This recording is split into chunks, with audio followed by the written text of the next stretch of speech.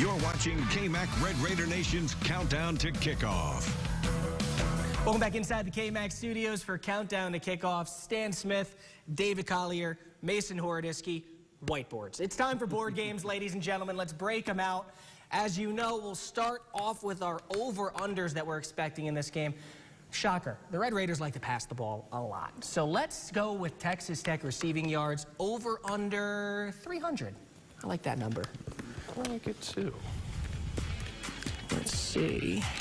Riveting television, watching us all right on our whiteboards. Great TV, yes. You want to start it off, Stan? I will start us off. I am going to say over for the fact that they obviously throw the ball all over the yard. But if you look at the Texas defense, they're going to be without one of their star players, Overshown, who can rush the passer and defend the pass as well. So with him out for the first half because of that targeting play last week, that's why they are going to go over on 300. Overshown. See what you did there, David. What are we thinking? That's my terrible pun of the night. Is there any under names? I'm going to go with under on this one.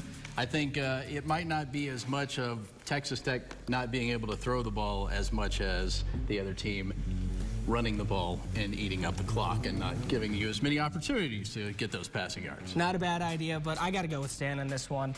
Over. They are the only team in the Big 12 Conference right now that's eclipsed over 1,100 passing yards.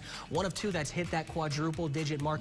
They average 373 a game right now. I got to go with the over on this one. Life's too short to bet the under. Amen to that one, brother. So let's talk a little bit more on the other side of the ball. You mentioned the rushing game that we're going to see maybe out of Texas Tech, definitely out of Texas in this one. Bijan Robinson, let's see how many rushing yards we think he'll have. I'll set it at 115. I'm already writing it down. You didn't even have to tell me a number. Oh, God. I will go over for Bijan Robinson's rushing yards, and I think, you know, they're going to give him the ball early, often, and the only way he doesn't get over that is probably because everybody else running the football for the Longhorns might have some reps in there as well. I just think that's going to be the game plan, run the football and see if the Red Raiders can stop you.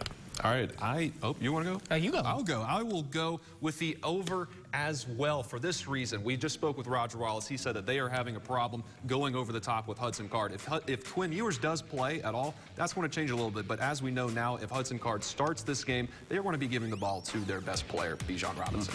I'm going to go with the under in this one, actually, fellas. Look, I get it. Bijan could win the Heisman this year. But if there's a single player that they're game planning for the entire year as much as one individual, it's got to be Bijan. Plus, Texas Tech's defensive line has been lights out at the Jones this year. I think if they know that they have to hone in on him, and I think they're going to do just that. He's going to have a big game. You can't prevent that, but I don't know how big of a game. Yeah. But all right, let's move on to our final one. Headlines, fellas. What are we thinking? Let's see. I got one that requires maybe a little explanation. I'll go ahead and go first, I guess, here.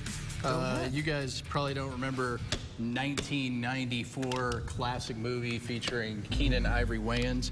It was called A Lowdown Dirty Shame, but we're going to go with a Horns Down Dirty Shame. That will be the headline after this one. As they I'm unfamiliar. You're right, I didn't see that movie. Yeah, I figured you didn't, but that's why I had to preface it and explain it. There we go. Horns Down Dirty Shame. What do we got, Stan? I want to go, this is going to go against what you said earlier, your mustard guy. Dijon bad, Bijan good, in the sense that they are going to give him the ball early and often, and probably a lot too. So I think Bijan is going to have a good game. So I got one that, like I said, requires a little explanation. Left on red.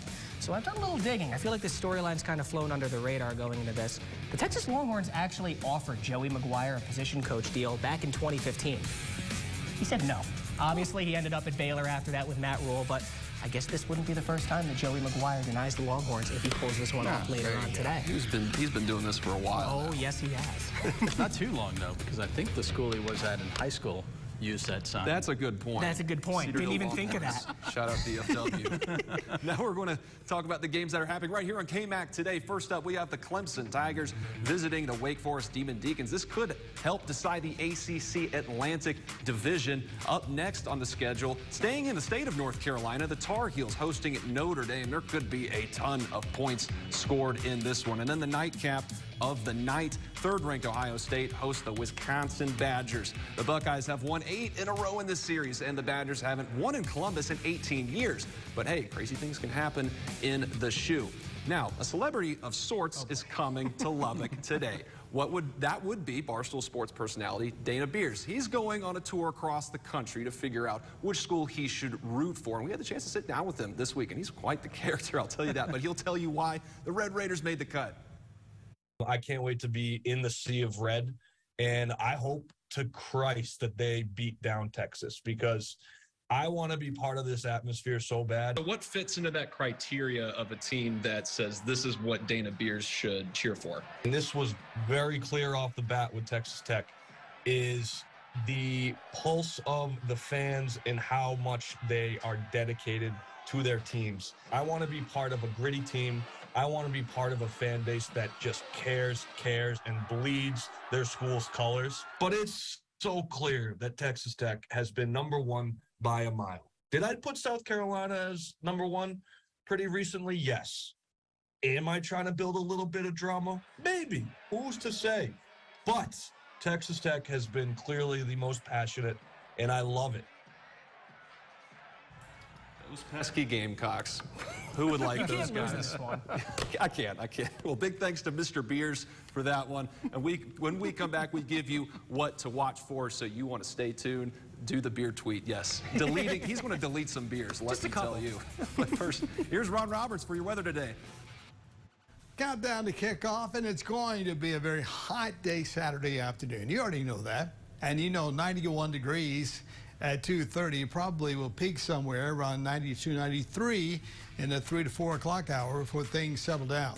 So drink plenty of water. H2O, you've got to do that. And boy, just watch and listen to your body. The heat exhaustion is certainly a real possibility. Wreck 'em Red Raiders. Last time we'll see you guys in the Longhorns in Lubbock for a long time.